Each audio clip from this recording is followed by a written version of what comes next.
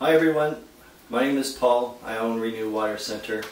We're doing a series of videos to give you an indication of what we do, what we're here for, and what we can do for our customers. Alright, this segment is about history of Renu Water Center. We were the first company established in Truro in the early 1970s.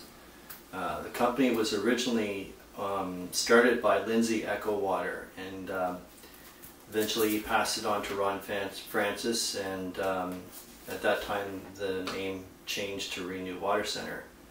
Ron is a good man. He's funny with a great business gusto. He also sold pots and pans, just a little funny.